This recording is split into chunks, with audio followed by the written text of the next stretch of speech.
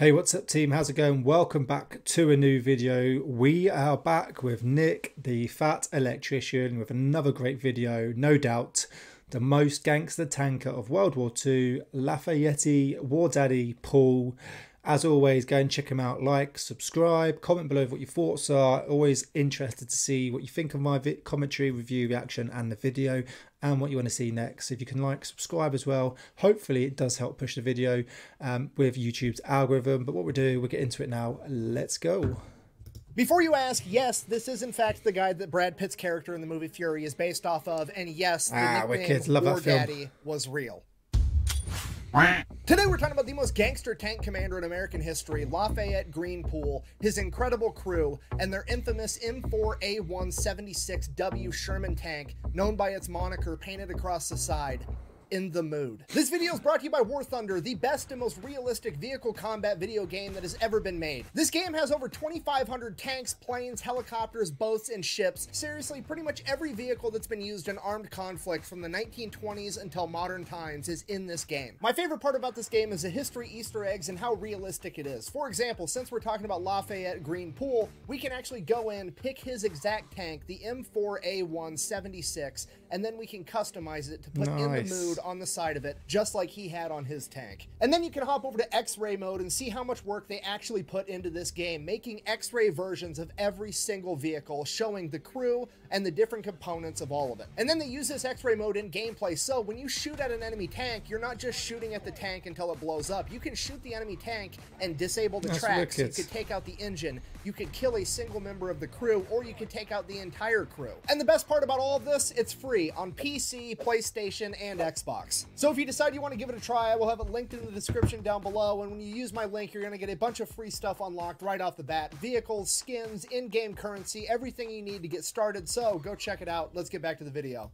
As always, make sure you go and check them out. Once upon a time, July 23rd, 1919, two twins would be born, John Thomas Poole and his younger brother by 5 minutes, Lafayette Greenpool. They both spent their entire childhood growing up in Texas. The Great Depression happened when they were 10 years old. Despite that, they were both star athletes in middle school and high school. And then when they graduated from high school in 1937, John and Lafayette, the two brothers, wanted to join the Navy together. Like everything else they'd done in their life at this point, they go down to the local recruiting office together and they both sign up for the US Navy. Then they go to get their physicals. John passes with flying colors, but Leigh, on the other hand, is rejected because his eyesight isn't good enough because he has one bad eye from an injury from when he was younger. Which is turning into a weird pattern at this point because there's a shocking amount of badasses that are originally rejected from the US military for apparently having bad eyesight. I mean, off the top of my head, we've got Lawson Red Ramage, the first submarine commander to earn the Medal of Honor, which I don't know why your vision needs to be super good inside of a submarine, but whatever. Then we've got Willis Ching Lee, literally an Olympic sniper that was the greatest battleship commander of all time, that after he had won the Olympics for sharpshooting was told that his vision wasn't good enough. And then of course we have Jay Zemer, Medal of Honor recipient, the pilot of the most decorated air crew in US history that was also rejected because his vision wasn't good enough. And now we have Lafayette Greenpool, rejects make the best soldiers, American tanker of all time, also being rejected because his vision just isn't quite good enough. Now, that being said, here's where Poole's just a little bit different from those other heroes. He's trying to join in 1937. World War II has not kicked off yet, so he's not overly motivated to join the military. So, unlike the other three, he does not cheat on his eye exam to get in. He decides that he's just gonna go off to college and become an engineer. So that's what happens. John ships off to go get... Very common though, during world wars, a lot of people lying about ages, injuries, whatever they could just to get into the war. I don't reckon people would do that nowadays.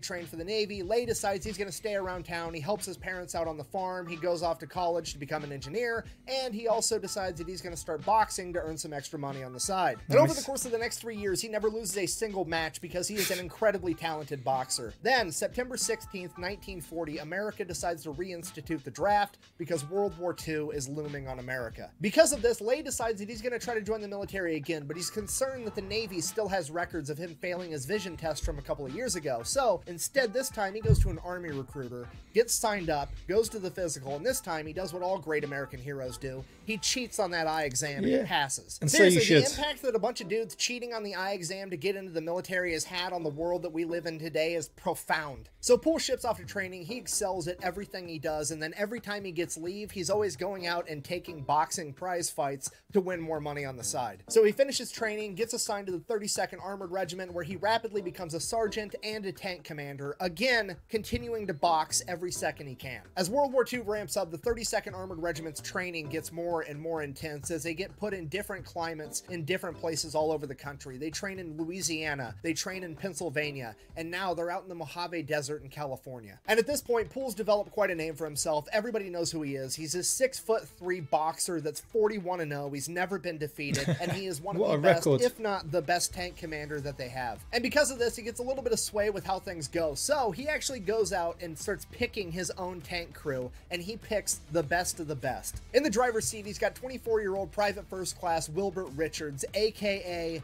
Baby, a nickname that he got when the crew was out for dinner one night at a diner, and the waitress looked at him and said, "I didn't think they let babies join the army." Despite how embarrassing. Can you imagine that happened to you while you're out for dinner? Said that he was the best tank driver in all of World War II. He was so good that he could parallel park a Sherman tank in the middle of downtown New York during rush hour traffic. In the gunner's seat, we have Willis Ollier, aka Groundhog, a nickname that he got in the Mojave Desert because he constantly wore his goggles and had dirt rings from the goggles around his eyes at all times. He is the oldest man in the crew at 28 years old. He was a factory worker at an ammunition plant. He was exempt from the draft, but he wanted to go to war anyways, so much so that he had to go to the government to get permission to quit his job so that he could be in that tank. At lower, we've got 21-year-old Delbert Boggs, aka Jailbird, a nickname that he got because he was allegedly there because the judge gave him the option of go to war or go to jail. Standing at only 5'6", 120 pounds, Jailbird had probably the most physically demanding job in the entire tank crew. Despite his stature, he was able to load that gun faster than Poole could say fire. And then at assistant driver and bow gunner, we have Arthur Reed, who has not quite earned a nickname yet. The crew then decided that their fearless leader needed a nickname too. Poole was already becoming a legend. He was an undefeated boxer. He was one of the best tank commanders America had, and he made sure that everybody in his crew was squared away and taken care of at all times. He took complete responsibility for them. He was just like their dad, and for that reason, they gave him one of the coolest nicknames ever, and the same one from the movie Fury, War Daddy. Can you imagine just being called War Daddy? Some good nicknames. You gotta love the military. Unlike the movie, however, Poole did not decide to name his tank Fury. He gave it a nickname that is 1,000 times cooler, and Hollywood decided to change for no good reason because they named their tank In the Mood. When asked what that meant later, Lafayette simply said, "That's just how I felt at the time. I was in the mood." So we've got the crew, we've got the tank. Why would you change the name of the film? It's time to get ready for war. They start training together super hard and become one cohesive unit. At this point, Poole, who's still been going out boxing every chance he can, ends up joining the Golden Gloves tournament, and he actually ends up winning and becoming a Golden Gloves champion, which qualifies him for the national tournament in Chicago. At this point, the Army is willing to let him take leave and go participate in this national tournament because it looks really, really good for the U.S. military if they have an active duty sergeant that's a tank commander that's winning national titles for boxing. Poole, however, decides against it because he has his crew, he has his tank, and he's not going to let them go off to war without him. So he decides to forego his dream of becoming a national Golden Glove boxing champion and instead goes off to war. Because I think a lot would make that decision, especially with World War II kicking off. You want to go off, but the military is massive when it comes to sport. US is the same. If you want to play at high level, join the military. They'll pay for you, all your training. You'll get paid a military wage. It's unreal. of that, he is then offered a slot as an officer, which he also refuses because he doesn't want to leave his crew. He decides that he's going to keep being an NCO so he can be a tank commander and go out with his guys. Shortly after that, they would all ship off to England in 1943. Once they get to England, they just keep training, getting ready, waiting for orders, and then in April 1944, a famous boxer by the name of Joe Louis, aka the Brown Bomber, comes over for a morale mission where he's going to box with some of the troops, you know, get everybody ready for war, get them hyped up, doing something cool, and Guess who gets slotted to fight him? Yeah, Lafayette Poole boxes Joe Louis 2 months before D-Day. And if you don't know who Joe Louis is, he's literally one of the greatest boxers in the history of the world. This dude has 69 wins with 52 knockouts. He has one of the longest reigning title runs ever. He is on a different level than Lafayette Greenpool, for sure. Despite that, everybody's hyped. The entire regiment is going to show up to watch War Daddy go toe-to-toe with the Brown Bomber, and it's going to be the coolest thing that's ever happened. So they have this boxing match, and you have to understand, this is a recipe for disaster, because Joe Louis is just over here trying to do the right thing, help with the war effort, raise morale of the troops before they go off into battle. You know, he's being really cool about this whole thing. He's going from unit to unit, and he's boxing a new army guy every night. It's pretty decent. Months straight. So I mean, this is nothing more than a glorified sparring match to him. He's not going in there trying to actually hurt the army guy. Hopefully the army guy's not going on to hurt him. He's just going out there to put on a show. Poole, on the other hand, remember, just gave up his dream for a national title in boxing so that he could go to war, and now the world heavyweight champion is there and he gets to box him. So in the back of his mind, there's got to be a part of him that's just like, I mean, yeah, maybe I could take this guy. You know what's coming. So Poole goes in there obviously wanting a real fight. And that's exactly what he got. The match starts. Joe Louis goes in there. He's dancing around. He's pulling his punches. He's putting on a show. He's being super nice to Poole. And then the first chance Poole got, he threw a hard punch and just cracked Joe Louis. Allegedly stumbled him a little bit. And then Joe Louis tied up with Poole and whispered in his ear, "I'm going to teach you a big lesson." The ref then broke him apart, and Joe Louis proceeded to beat the shit out of Poole in front of the entire regiment. Poole is later quoted as saying that he was turned any which way but loose by the Brown Bomber. Now, the silver lining is that Poole somehow managed to not get knocked out, which is an achievement in itself going up against Joe Louis. And just so we're clear, if you're not familiar with combat sports, Joe Louis is absolutely not being a dick right now. This is 100% expected. This is how everybody acts in that situation. Too right. And Lafayette Poole knew that's how this would go down the minute he decided to crack him, because he had like 40 plus boxing matches. He knew what he was getting into. He got exactly what he was looking for,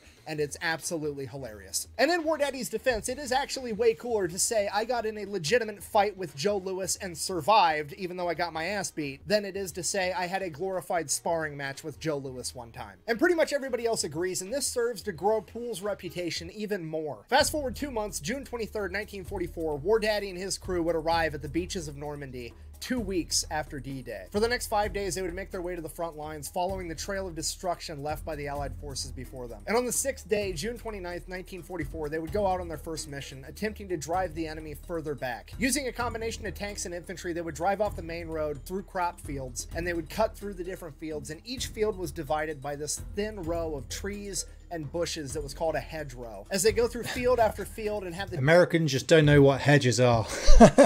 The hedgerow, yeah, hedges. Tanks drive hundreds and thousands of them in the UK, making a path for the infantry. They would come through another hedgerow where seemingly nothing was any different. As they continued to advance through the field, as soon as they reached the midway point, the 2 corners of the hedgerow they were in, up ahead of them, would open fire. They had walked directly into a German anti-tank unit's ambush as they began taking fire from anti-tank guns, machine guns, and Panzerfausts, or tank punchers, which were an early German rocket launcher designed to take out Allied tanks. The Germans were so well camouflaged in the hedgerows ahead that they couldn't even be seen. The only thing they could fire at was the muzzle flashes of the Germans firing at them first. As the Americans began to return fire, In the Mood was struck by a Panzerfaust, but it was deflected off of its armor because they were too far away when they fired it. And then a second, lucky, and then a third, and then a fourth. In the Mood had been hit with 4 tank fists and survived all of them. The American tanks, including In the Mood, attempted to drive forward to push through the ambush, but as they closed the distance between them and the German anti-tank unit, they came into the effective range of the tank punchers. In the Mood and 17 other M4s would be hit and knocked out. As Poole ordered his crew to bail out, he would come to the realization that his bow gunner and assistant driver, Arthur Reed, had been killed in action on impact. With so many tanks knocked out, the entire unit was forced to retreat, and in a matter of minutes,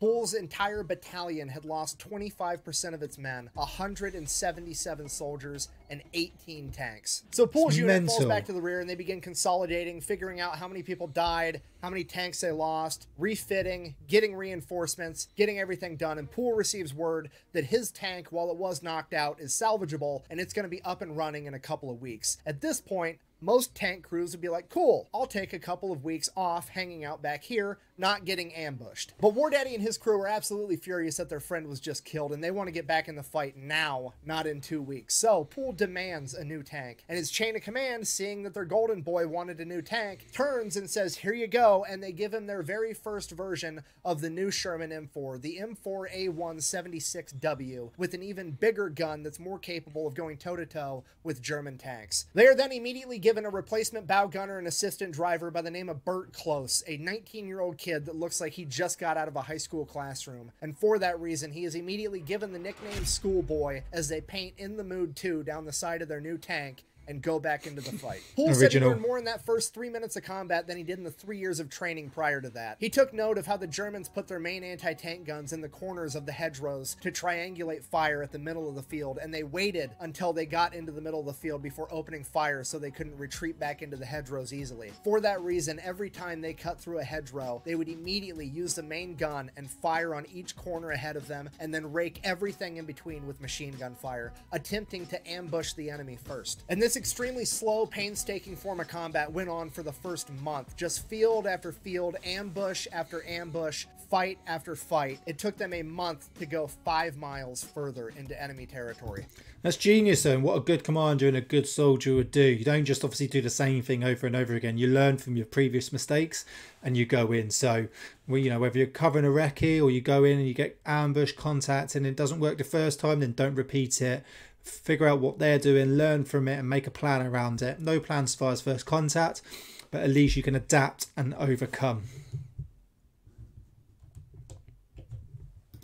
And this wasn't just Poole's unit, this was the entire military fighting tooth and nail for every inch of land that they got. Because of this, General Omar Bradley decided to launch Operation Cobra on July 25th. The plan was to bomb the enemy first, and then bomb the enemy again and again and again, and then roll in with tanks and take care of whatever's left. On July 26, 1944, Operation Cobra will reach its apex when 3,300 Allied bombers dropped 14,000 tons of bombs in the span of 3 hours. Just for the record, so we're all clear, 14,000 tons is over 30 million pounds in 3 hours. With all the bombings breaking down the enemy line, the combat pace really picked up as In the Mood started traveling miles a day instead of miles a month. During that time, In the Mood 2 would come toe-to-toe with its first German Panther tank, and it would take it out in a single shot with its new and improved 76mm cannon. From that moment on, War Daddy, his crew, and In the Mood 2 led point on pretty much every single mission his unit ran, and he was driving the enemy back as fast as humanly possible. In the following days, it became pretty apparent to pretty much everybody that War Daddy and In the Mood 2 were in fact the main characters of this story, as he began sitting up higher and higher in his commander's position on the tank. Pretty soon, the other tankers began to describe it as he was sitting so high up on the tank that it looked like he was riding it like a bull, showing off his cowboy boots. Over the next several weeks, they put so many miles on In the Mood 2 and drove through so many hedgerows that they wore out the engine and it needed to be replaced. And at this point, Poole, being who he is like, I'm not waiting for that thing to get fixed, just give me another tank so I can keep fighting. And the chain of command is like, actually, that's perfect because now your original tank is fixed, so you can just have that one back.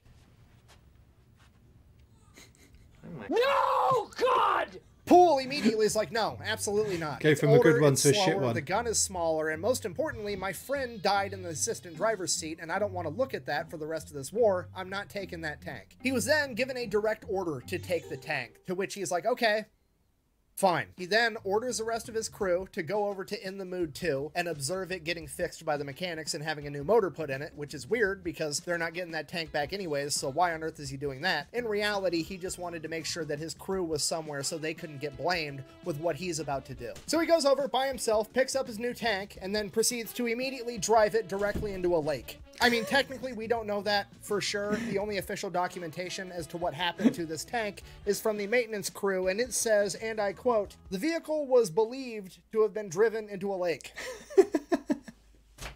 And at this point, the chain of command is just like, okay, well, I mean, let's hold on.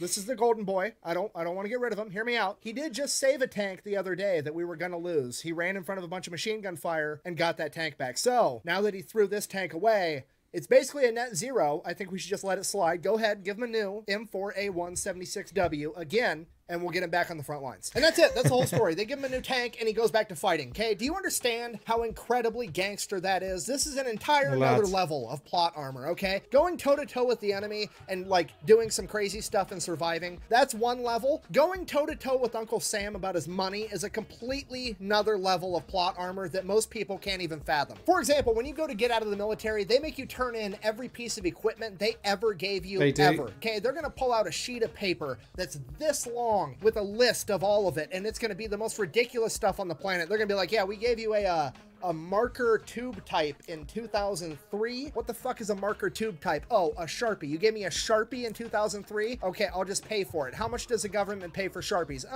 $79.95 is what we pay for fucking Sharpies around here. And then you have to pay the government $79.95 for a Sharpie that you lost 20 years ago. Otherwise, they negatively impact your credit score. The rest of that is exactly it. When you leave the military, long list of paperwork, and they have the stupidest of names. You got issued it 10 years prior, and you're like, what does that even say? What does that mean? Because it doesn't actually mean what it is, because they have stupid names and they're stupidly expensive and they want everything back.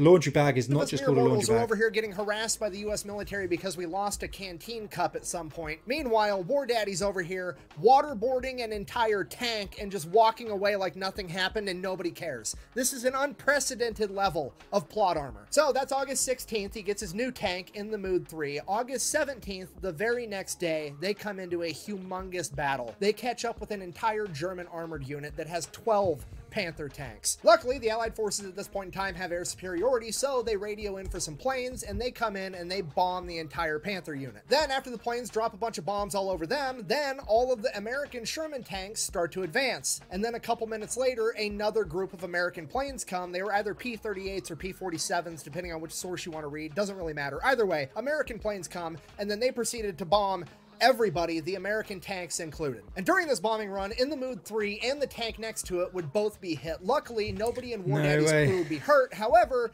both of the tanks were knocked out. At which point, the battalion commander orders everybody to fall back because things have just went catastrophically wrong. Poole orders his men to all bail out and run back. Baby the driver and Jailbird the loader, both cool, dope. They hop out of the tank, they run back. It is now Poole and Schoolboy left inside this tank. The other tank right next to in the Mood 3 also bails out and they all run off. However, one of those crew members is hurt and they're laying on the ground. War Daddy sees this, hops out of his tank, runs over to try to save this guy, drawing all the machine gun fire from the German side on in the Mood 3. War Daddy ends up making it over to this other tanker and helping to save him. However, Burt Close, Schoolboy, is now pinned down underneath in the Mood 3, so he just digs in and buries himself underneath the tank, hoping that he's not hit by enemy machine gun fire or an American plane. So that's all he does. He just lays underneath the tank and kind of buries himself in the dirt, and he waits, listening to the machine gun fire bounce off his tank as he hears American bombs exploding in the background, and he just waits. And 10 minutes go by, and suddenly somebody runs and dives under the tank, and it scares the shit out of Burt Close. And he looks over, it's an American, so he kind of relaxes for a second, but that dude doesn't see Burt yet. And Burt Close, Schoolboy, recognizes this guy. It was his friend from basic training that he hadn't seen in like 2 years. And Close remembers on the first day of basic training, this guy got asked a question by the drill instructor, and he told the drill instructor, I don't know. And from that point on, throughout the rest of their training, that particular drill instructor would always tell this guy, what do you know? Bearing that in mind, Schoolboy asks the guy, hey, what the hell happened? And that guy responds, I have no idea. To which Schoolboy responds the same thing the drill instructor would have responded, what do you know? And that guy whipped his head around, recognizing the voice of his friend, and they were reunited after like 2 years not seeing each other, not knowing if they were alive. They've just ran into each other in the most unfortunate circumstance on the planet, and then they just hung out for the next hour in the middle of this firefight, catching up, because there's literally nothing else they could do, and it's the most army thing I've ever heard ever. So while Close is catching up with his buddy, War Daddy makes his way back to safety. He carries that injured tanker with him, and then he realizes that he's missing Burt Close, Schoolboy, and he was not about to lose another assistant driver and bow gunner, and he is ready to run back into hell to go get him. This guy's a legend. He is then physically restrained and given a direct order to not. So like an hour goes by, Schoolboy and his buddy are just chilling underneath the remnants of in the Mood 3, waiting for the bombs to clear up. Finally, the German armor unit's forced to retreat. They get the all cleared, the planes aren't going to be coming anymore, and then they just kind of get out from underneath the tank and walk back, and everything's okay. So now the next problem is that in the Mood 3 is gone, they no longer have a tank. Well, By that time, they had already replaced the motor in the Mood 2, and they were ready to hop back in that. So the next day, August 18th through August 26th, War Daddy and the crew of In the Mood 2 go ham. They spearhead every single mission, driving further and further into enemy territory, wrecking absolutely anybody that gets in their way. Poole and In the Mood 3 are leading the entire 3rd Armored Division deeper and deeper into enemy territory, and during this point of the war, the 3rd Armored Division earns the nickname the Spearhead Division because they are leading the rest of the military into the fight because they are advancing so rapidly. Cool, it is literally the largest unhealthcare system in the world being spearheaded by War Daddy and his crew of In the Mood 2. They are pushing so hard, so fast into enemy territory that they start getting direct orders from the battalion commander to slow down and let everybody else catch up. There's accounts of In the Mood 2 taking out entire infantry companies by themselves, 250 men in a single day. And somehow, presumably divine plot armor, despite the fact that they are the first and sometimes the only one into a fight, they go completely untouched every single time. Then, August 27th, they come across a major set of train tracks, at which point they're all like, I got an idea. Let's line the tanks up and wait. And that's what they did. And they waited. And they waited. And like 8 hours later, here comes a German train full of all types of cargo and equipment and tanks and armored vehicles rolling down the tracks. And a bunch of Sherman tanks just open fire, turning the entire thing into a shooting gallery, destroying absolutely everything on this train. At which point, Poole is like, cool. Now that I know which direction the trains are headed, I'm going to go get the next one. And he takes off heading the opposite direction that the train is going to be coming. So he's going to catch this train before anybody else. And sure enough, like an hour later, here comes another train headed in the exact same direction. It is now In the Mood 2 and this train going head to head as In the Mood 2 starts firing 76mm rounds into the engine of the locomotive. After 2 shots, it completely destroys the locomotive engine as the rest of the train glides to a halt. As they pull around and the rest of the train comes into view, there are 4 German Tiger II tanks on this train. They haven't even ran into one of these in combat yet, and there's 4 of them sitting dead on this train, but the Germans are running to get in the tanks to use them as artillery and get the guns aimed at In the Mood 2. And one of those German guns will absolutely destroy In the Mood 2. Probably with a single hit. At this point, Schoolboy starts using his 30 cal machine gun, and War Daddy starts using the 50 cal up top to shoot at these German Tiger tanks. Not because it's actually going to hurt the tanks, but because all the machine gun fire is keeping the Germans from getting inside of them to be able to use them. And while that's going on, Groundhog is opening fire on the tanks with the 76mm over and over, finally being able to break through the Tiger tank's armor, destroying all 4 of the tanks as they continue to destroy everything else on this train. For the impressive, because it was hard to take out a Tiger tank back in World War II. Very, very impressive tank of its time. Next half hour, it is a complete shooting gallery as In the Mood 2 wreaks havoc on this now defenseless train. At some point, the rest of the tanks catch up and they chip in too, but the majority of the credit ends up going to In the Mood 2. When the smoke clears, they make sure all the Germans are gone, and then they go in and see what else, if there's any cargo that's salvageable, hoping for, like, I don't know, German chocolate, or food, or most importantly, booze. And they go in and they start looking at all the cargo, and it's an entire train, besides the tanks and a couple armored cars that were on there. All the cargo is just like French lingerie and fancy perfumes and a bunch of woman stuff. Basically, they figured the Germans were just loading up trains full of anything they could find of value inside of France and trying to ship it back by rail to Germany to extract as much value as possible as they were being forced to retreat. Now, here's the silver lining. Somebody had the brilliant idea of like, hey, it's not food and it's not beer, but hear me out. The entire 3rd AD is on its way to Belgium right now. And if we show up in Belgium and we give all the ladies there a bunch of French lingerie and perfume, we're going to be heroes, and then maybe, just maybe, they'll wear it for us. If so facto, there's now an entire regiment. Always keep the women happy.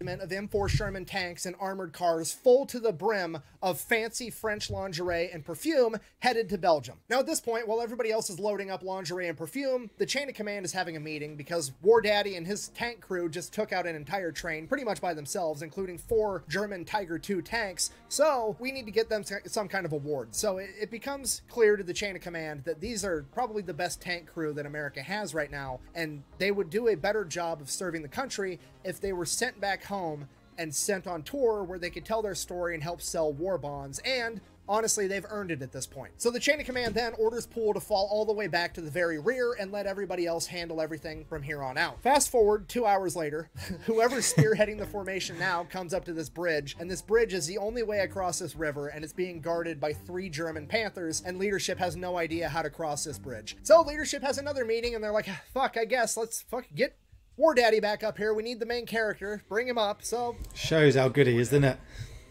Looks like I'm in. Poole gets the order. He pulls out of the formation, drives to the very front. Again, he's been gone for a whole 2 hours. He gets to the front, gets briefed on what's going on. He evaluates the situation. He looks off in the distance. There's this big hill on their side of the river. So he's like, okay, you guys stay here. I'm going to go handle this. So they drive up to the top of this hill. He now has a good view of the rest of the river, and he can actually make out one of the German Panther tanks. He can't see the other 2. He doesn't know how many are there. He just knows they're there. They're so well camouflaged, but he can see one of them. So he takes aim and he gets them ready, and he's like, we're just going to rapid fire this entire thing. He opens fire, and as soon as he fires, there's another round in by Jailbird, and they fire again and again Teamwork and again, and they makes the take dream out this work. first Panther tank, and they do it so fast and they fire so many times that all the other tanks think that they're getting ambushed, and they start retreating. There was only 2 tanks there. He sees them once they start moving, but those tanks take off thinking that there's way more tanks than just one attacking them. That's Meanwhile, brilliant. Poole's entire unit's kind of just sitting there like listening, hearing tank fire in the background, wondering what's happening. A few minutes later, Poole comes driving by again and just drives right across the bridge. So everybody else is like, okay, and then they follow him, me. and then problem solved. War Daddy saved the day yet again. At this point, Poole's probably thinking to himself, like, okay, this is the point where I'm supposed to stop, get orders. They're probably going to send me to the back of the formation again, and he's like, but I don't want that, because off in the distance, a couple miles ahead, he sees a German town, and he knows that that town is probably full of all types of important German supplies, because a second ago, they had 3 German Panther tanks trained on a single choke point. It was a pretty safe place to be. And he knows that if he can get there in a hurry, he can probably take out a bunch of more enemy objectives. So he just hauls ass straight into this town, right down Main Guy ain't Street, and scared of sure enough, anything. there's 4 German ammo trucks full of German war supplies, and he takes out all 4 of them by himself, as the rest of the unit is desperately trying to keep up. After a while, some of the other tanks finally catch up to Poole, but Poole keeps leading them deeper and further into enemy-held territory, and at dusk that night, they'd be ambushed by more Panther tanks. And that ambush started by one of the Panther tanks shooting directly at In the Mood 2. Luckily, it was a glancing blow, and everybody was okay. In the Mood turns, returns fire, and scores a direct hit, knocking out the tank as the German crew bails out. But the tank didn't burst into flames yet, gun and is that's on not point. acceptable. So, In the Mood 2 advances to shoot this tank again. As they hit it again, the whole thing blows up, as In the Mood 2 gets hit again from another Panther tank. And again, it glances off the armor, and How many everybody's times can it okay. glance But off? they don't know where the hell it came from, because it's so dark out, they can't actually see anything. So now they're just waiting, and they're waiting, and they're kind of moving back and forth, and this Panther tank fires at him again, and they could see the muzzle flash. The Panther missed, and In the Mood starts returning fire just in that general direction, firing blindly. And after 4 or 5 rounds sent that way, they see an enormous explosion and flames as they had scored a direct hit on the enemy Panther tank with Bit of skill, but definitely a lot of pure luck. luck. Any remaining German forces are forced to flee, and that was the end of that battle. They bed down for the night, they get some more gas in the tank, they get everything fixed, they eat some food, and the next morning, they take off again, driving further into enemy-held territory. The next morning, War Daddy and In the Mood 2 take off, hauling ass with the rest of the tanks. Poole figures that those 2 German Panthers ambushed them because they were trying to protect something, and he wants to find out what it was. So, he keeps charging deeper and deeper into enemy-held territory, and that's when he comes across an entire German supply convoy. And yet again, War Daddy and In the Mood proceed to turn this entire supply caravan into a shooting gallery. In the Mood alone is credited with destroying over 100 vehicles, 2 German Panther tanks, 2 other tanks, 3 German 88 anti-tank guns, claiming over 50 enemies KIA, claiming 63 as prisoners of war, and a ton of others wounded. When the smoke settles from this and the leadership gets to figure out what actually happened, it is decided that the In the Mood crew is all going to receive Bronze Stars, and Lafayette Green Poole is going to receive the Distinguished Service Cross. He would also be nominated for the Medal of Honor, but that was rejected for some reason. Something to do with being in a tank is a team effort, and he didn't do it by himself, so he doesn't deserve the Medal of Honor, which doesn't really make sense, but it never does. So yeah, what? Oh no.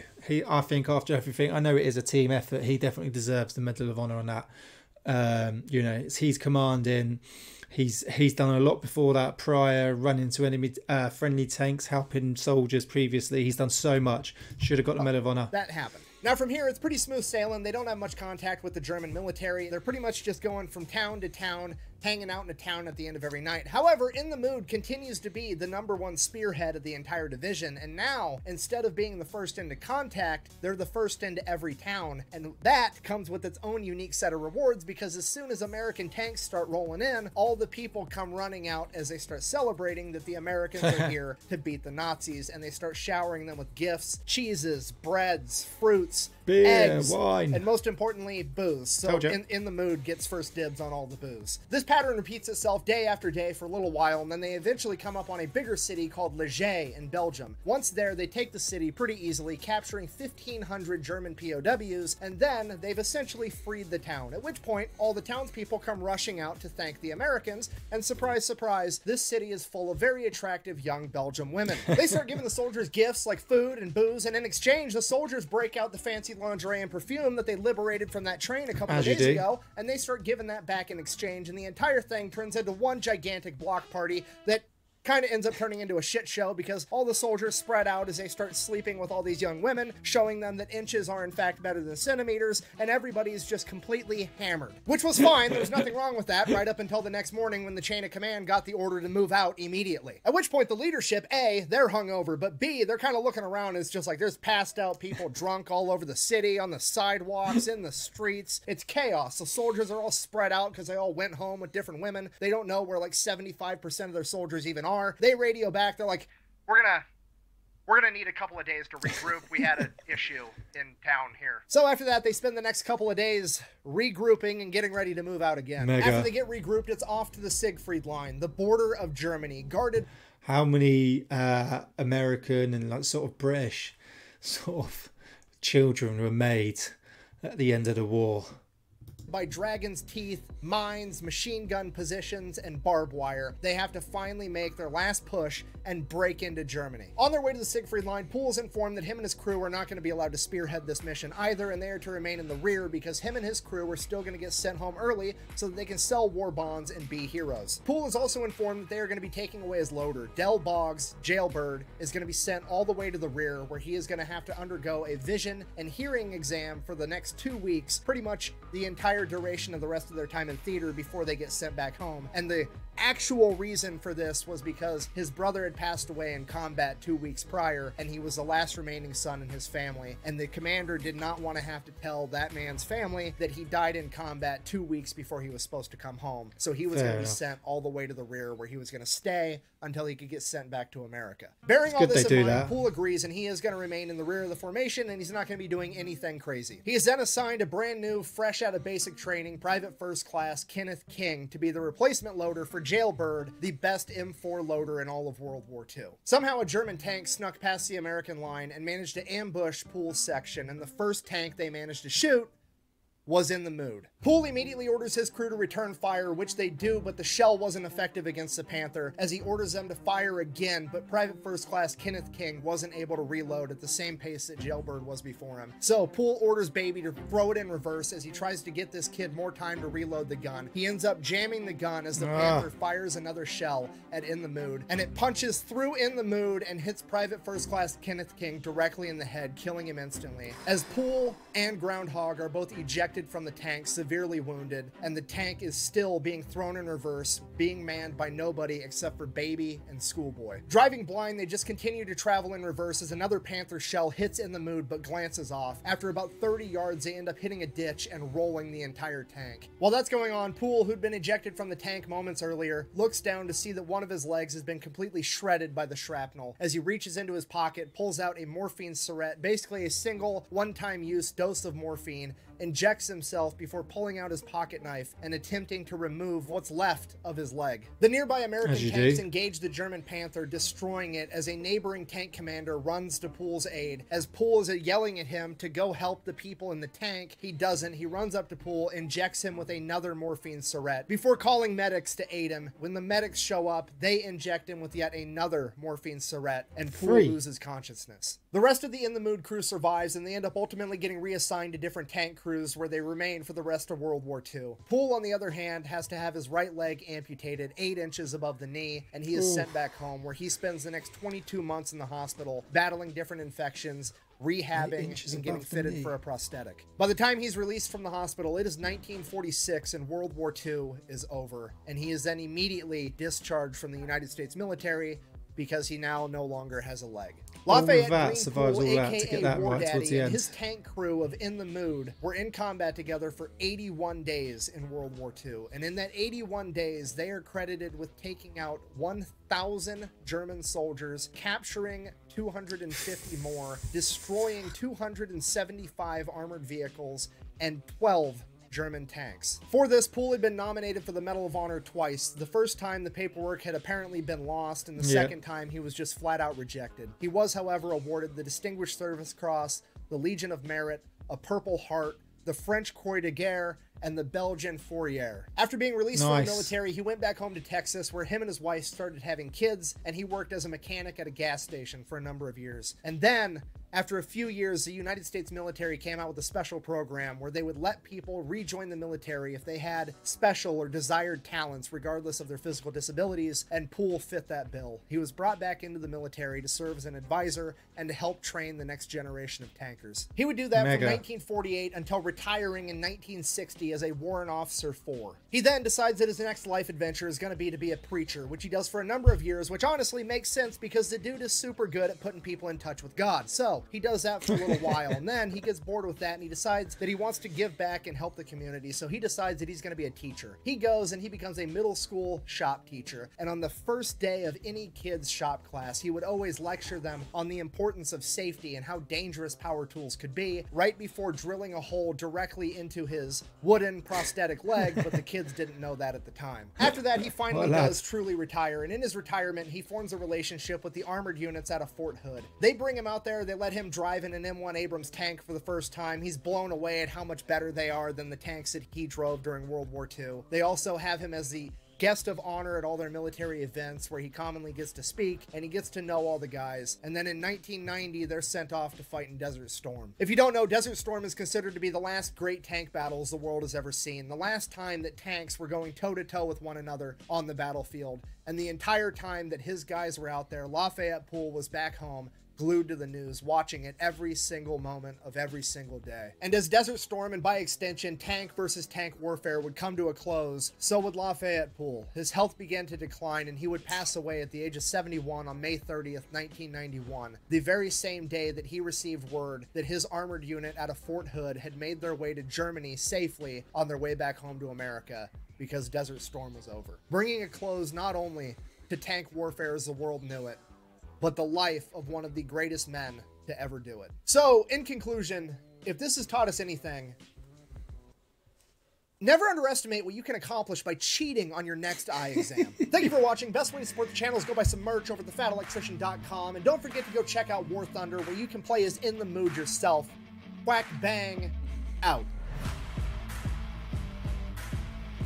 Ugh, I can hear all the weird German internet fanboys already. You know, the Germans actually had a tank commander that had like 100 enemy tank kills, blah, blah, blah, blah, blah. That's more than Lafayette Poole, blah. Yeah, you know what? Here's the deal. If you want to be MVP, your team has to win. Secondly, quit simping over the German military. It's weird. Germans don't even do that. Grow up. Thanks for watching. Nice. What a lad. Love it. Oh, yeah, brilliant. Loved that story. Hope you enjoyed it too. Absolute brilliant story. You know, the film's good, but you know, wish it would actually be more realistic like that, exactly on how his life was. Absolutely brilliant. Really enjoyed it. Once again, Fat Electrician, great comedy, great storytelling. Hope you enjoyed it. Let us know what your thoughts are, and I'll see you soon. Cheers.